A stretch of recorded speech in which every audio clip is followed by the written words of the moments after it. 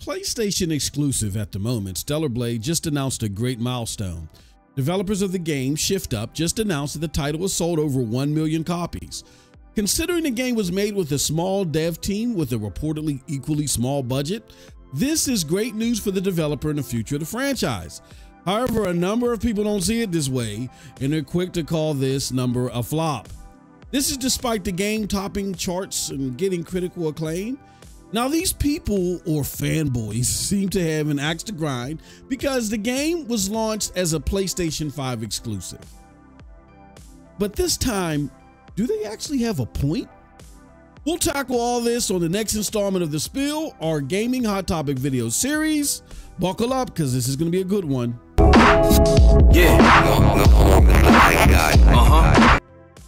What's up, people? What's up, people? What's up, people? It is your boy MM2K of GEIX, Cloud Dosage, Hard Knock, Digital Culture, and here, MM2K Gaming back again with another episode of The Spill.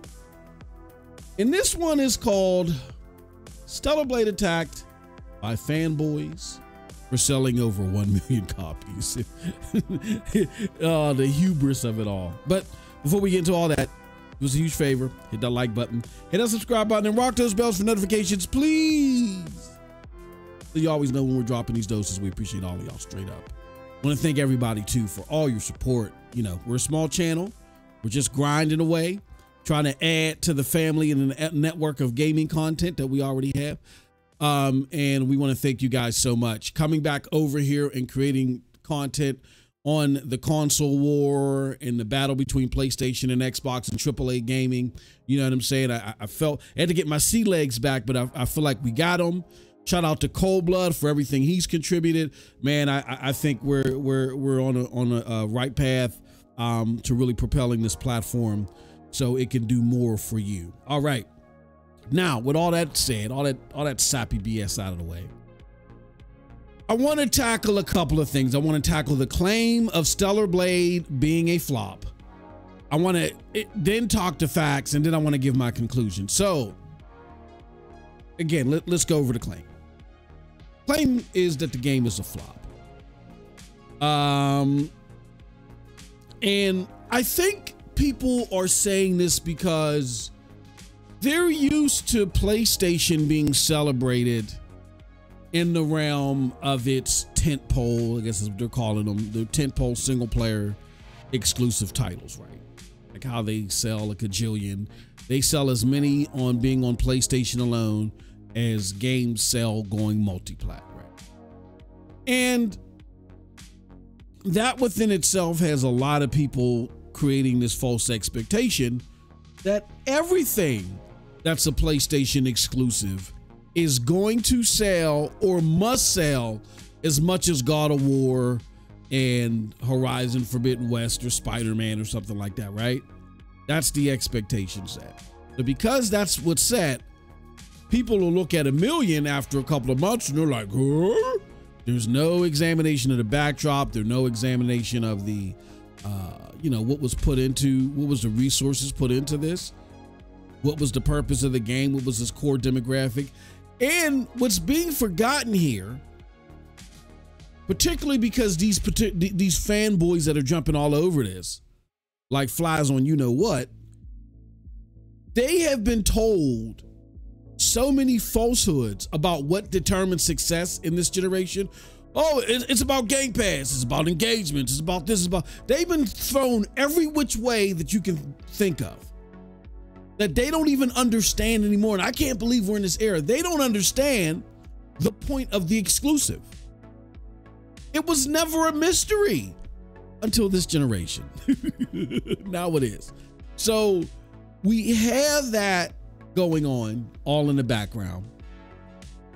And I think what's going on top of there just being a disconnect from the purpose of the exclusive and looking at, you know, what's the size of the studio? What were the resources put in before we say 1 million is a flop, right? But on top of that, I think because a sad sect of fanboys are being thrown every which way, they are trying to make exclusives look like a failure because A, their favorite piece of plastic is trying to move away solely from exclusives. They're now indoctrinating you all with the term launch exclusive. They're talking about their first party games as launch exclusives, even when it comes to other consoles, right? It's one thing when you talk about PC, and I think PC is a different animal. We look at Steam and people are like, oh, Steam this and Steam. Look, that's a completely different subsect of gamers. They really don't belong in the console war conversation, but they keep trying to interject themselves. I don't know why, right? But if they're here, so be it, whatever. Hit the like button while you're here, okay? That being said, you're a different sect of gamers, but that's different.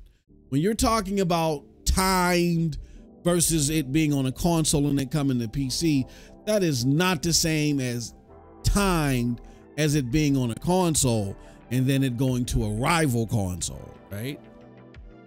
So now when it comes, when it's between console and console, they are now talking about what? Launch exclusive. I'm not making this up, y'all. I'm dead ass. This is serious, right? Oh, they're dead ass about this. They're serious. So, with that said, those are the three things that are going on. It's being called a flop, but I think it's based upon similar success of tentpole PlayStation titles. But more importantly, you got these fanboys on the periphery that want to drag down exclusivity because their favorite piece of plastic is no longer abiding by those rules of engagement, right? But in light of all that, here are the facts, okay, on why calling this a flop is silly. First and foremost, it was made by a small studio. It's made by a small Korean studio that used to make mobile games, for crying out loud.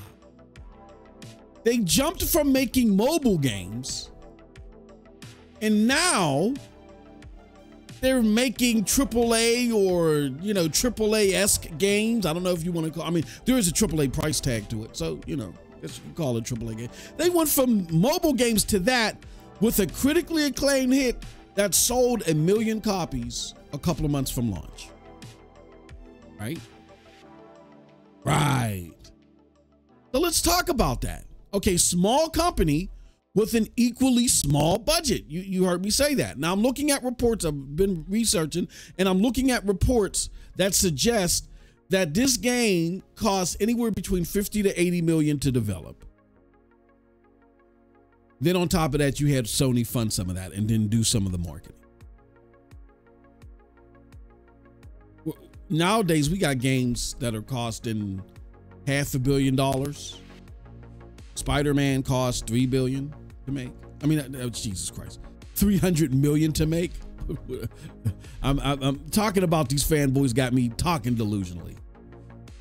But yeah, we got games upwards of 300 million, right? This game in development probably didn't even hit 100 million. That's astounding for a AAA game. And then, like we said, Sony funded it, but also they got a lot of free marketing due to what I like to call booty cheek gate. That's some of those lonely nerds that actually play games too. That's like, oh, I don't see enough cleavage. Tell me a little bit more, areola. Yeah, because of those folks, they gave it even more unprecedented coverage, and it made it even more popular as far as I'm concerned from what I could see. So yeah, small studio, estimated costs, and last but certainly not least, it topped sales charts. Like, that's what really makes this ridiculous. It was the #1 game in April when it came to Sakana/NPD. Only 4 days out. I think it released the 26th of April. So only in its first 4 days, it took over all the games in April in North America. And North America is PlayStation's largest region when it comes to its console, right? You don't believe me? Let me show you something. It goes this. This is from GameIndustry.biz. that Stellar Blade debuted at #1 in Sakana's US charts for April, and also it became the 16th best-selling game of 2024 today. So a game that's almost 5 months out, that's the next point. It's almost 5 months out of other games. It's still topped the top 20 in games sold for 2024. Wow. But there's not just that. PlayStation's second largest region, which is Europe, I believe, right? Is this Game Industry.biz? I think they cover all of Europe. This is Europe. This is the GSD chart, which covers Europe, digital and physical. And for April 2024, again, only 4 days in the month, because it released, April 26th, 4 or 5 days in the month, Stellar Blade was 9th. It hit the top 10 for the GSD chart. That, my friends, within itself is phenomenal. For a title of such small scope, from a studio with that background, I mean, I said great, but in my opinion, I would even argue phenomenal. Okay. And it's even gotten to the point to where the developer themselves, look, the developers were running into trouble because they wanted to go public before the release of this game. And they had to hold back going public because the investors were not even looking at this game, right? They were looking at its prior mobile game and they're like, nah, all you got to show for right now is this mobile game and you're too self-reliant. So they had to sell off the launch. I mean, they had to hold off the launching of the IPO because of that. Now this game comes out and now they are able to go back to the investors to say, nada, boo-boo, look, we not only have our success from our mobile game, but now we got this tent pole for us IP that undoubtedly is going to get a sequel and it's likely going to go to other platforms. You know what I'm saying? That's crazy. And kudos to them. And I've said before that I'm all for the Korean Revolution. I've said that a couple of months ago. Remember that? Me and Cold Blood was talking. I said I am all for the Korean Revolution when it comes to gaming. I love their media. I love their cinema. I watch their shows. I got my wife hooked on Korean TV. That's all she watches. You know what I'm saying? I love their action movies. I'm all for the Korean takeover. There's other games, like I think there's one called Section 8, and there's some other stuff. The First Descendant, and some other Korean games coming out there that look really promising. We'll see how they land. But I love Stellar Blade. I love it. Matter of fact, I need to hurry up with this damn video so I can go and play some more. You know what I'm saying? So stay tuned for that on MM2K Gaming streams. That being said, the expectations around the sales of this game are silly. I get that PlayStation tentpole titles normally see triple this during the during their launch, right? And they see multi-plat numbers. Like you'll see God of War. Like, okay, let me give you a prime example. Dragon's Dogma sold 2.5 million in 11 days, where God of War on a PlayStation console will sell that in like 3 days. Like there's been reports of God of War selling 5 million in 7 days, right? That's what people are used to. And here's what's not being understood. This is not one of those tentpole games. This is a PlayStation third party exclusive, right? Because it's only timed. I believe it's going to go to other places, even though Sony invested in it. And when it comes to their exclusives altogether, we got to remember, we can't be like these fanboys and forget the purpose of exclusives. We got to remember that exclusives are around not just for individual sales, but they're there to sell the entire marketplace. What is it that I'm babbling about? Let me show you this. Yes, oh yes, oh yes, oh yes. The world-renowned Shuhei Yoshida article that I keep referencing to, and I'm gonna do it ad nauseum because I get that a lot of you are new here You've been listening to those other content creators that just are full of gimmicks and lies, but here we give you the truth, okay? This is an article all the way back from, 2014, and it still applies. This gives you a peer behind the veil of how PlayStation and really the general gaming populace outside of Xbox approaches exclusives. Shuhei Yoshida says only 4 out of 10 PlayStation games make money, but Sony will always support talent. So let's go to what he has to say here. It's a hit-driven business. We look at our financial results of the titles, and then we probably 3 or 4 out of the 10 make money, and maybe 1 or 2 make all the money to cover the cost of the other titles. So we have to be able to maintain that hit ratio at a certain level to be able to continue the business. So we always try to find out and support and help and grow the talent. That's most important work that I believe, and this is Yoshida talking at the time, myself and some of my management team at Worldwide Studios are doing. What is he saying there?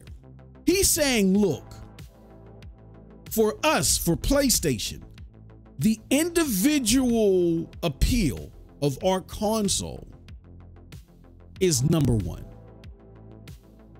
We're going to make money off of the third-party games, and that's where we make most of our money. That's where most of them make all of their money outside of Nintendo, probably. But, when you're on the AAA console market, the overwhelming majority of your money comes from third-party. The thing is that this said gamer, most gamers have to make a choice. They're not like you and I listening to this. If you're the average gamer, you're not going to know who the hell an MM2K or an MM2K Gaming is, and you probably will never find out. I would love for it to be otherwise, but reality is reality. So most people that are listening to this, that listen to any of this content, from any of these people, overwhelming majority of them, they are not, that are into the lore of gaming all like that, they have a choice to make. They don't have all the platforms. They grab a singular platform, and that's what they support, and that's where they built their library. So if that is the case, the difference between me buying a multi-plat, which is available everywhere, on your console versus theirs is what's distinct about your console? And that main distinction is always what? The exclusives. Okay, I get to play my Call of Duty and my Fortnite and my Madden here and my FIFA, but what are the other games that are going to draw me to that platform? Why should I pick this console over that one? It's the exclusives. And if it's not just the exclusives directly for you, it's if you play Call of Duty and you got a clan or, whatever it is, you play any of these free-to-play shooter games, whatever, and you build up a clan or there's people that you regularly play with, they are the best people in those clans are usually the more diehard gamers who themselves care about the exclusives. So it's a double whammy. So what is it that he's saying here? He's saying that our console is first and foremost the paramount thing that we have our exclusives for. And what we're trying to do is we're trying to make our library look more appealing than anybody else. So our console sells more. It's all about our marketplace. Our marketplace sells more consoles. The more consoles that we have versus our competition, the more likely that those third-party games that make up the bulk of the money anywhere, we will get the hugest chunk of that. It is being reported that 48% of Call of Duty people play on PlayStation. Just because Xbox owns them now, that's not going to change. Game Pass ain't going to change that. It may dip to 47%. It's not going to significantly change that. The PlayStation marketplace is a powerful, powerful thing in the gaming industry. And you're going to have exclusives that maybe don't sell out of the wazoo, but because they're critically acclaimed, we know by the court documents that Sony's paying attention to Metacritic and Digital Foundry. When you get that critical acclaim, that makes your overall library more enticing. So that's why they say, we know maybe a maximum of 4 we expect to do well out of the 10 exclusives that we support or that we make. And 2 out of the 10 are going to fund the rest of them. But that's the purpose of our exclusives. They are to fund and make this marketplace more critically acclaimed, so when people are trying to make the distinction of where they're going to buy their multiplats, they choose us most of the time. And that's the secret sauce to PlayStation success. Sorry for that mic hit. And I gotta ask, these fanboys that don't understand or forgot this dynamic, where was this energy when Hi-Fi Rush was only boasting, what, 2 million players? Not purchases, players around the same time out, and only got like what, 3 million 9 months out from launch? Like, and this is what I want you guys to understand. Or you know what? No. I got a question. Better yet, why can you excuse a game not selling 10 million, right? If it's for Game Pass and if it's going in Game Pass day and date, you guys will excuse that and run with that excuse for on behalf of Microsoft, right?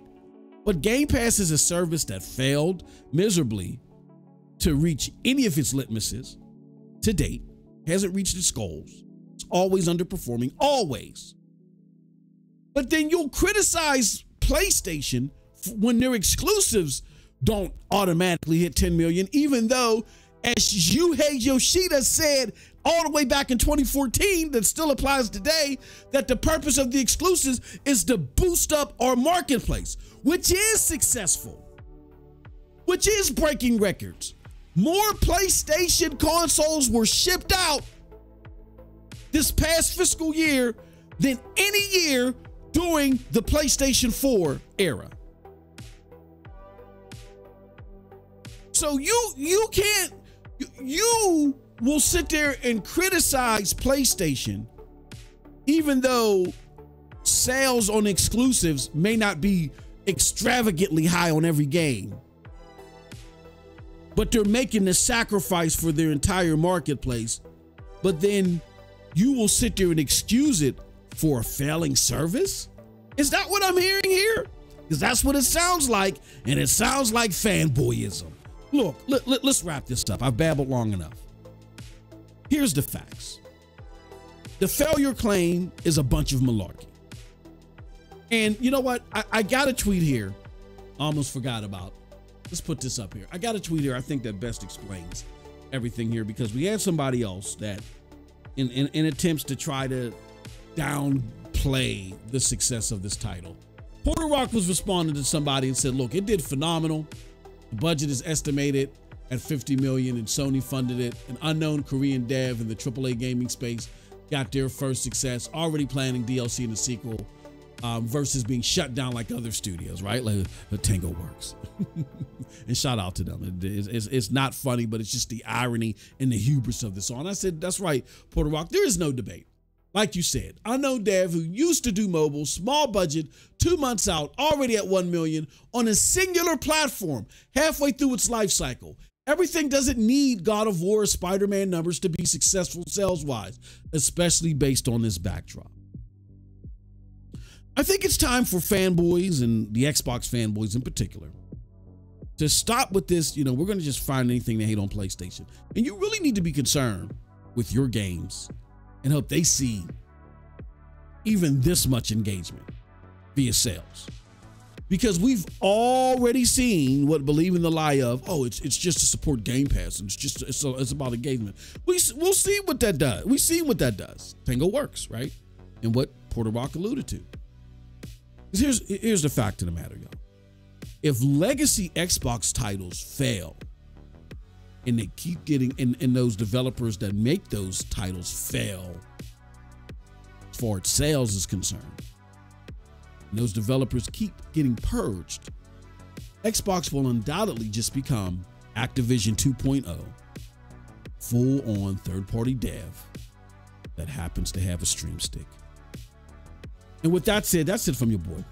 Let me know what you think about all this in the comment section below, because like I always say, I'm curious what I think. But if you did like what I had to say, check out the links below to follow me. They will lead you to GEIX, Cloud Dosage, Hard Knock Digital Culture, and yes, here, MM2K Gaming. With that said, peace. Have a wonderful, wonderful gaming day.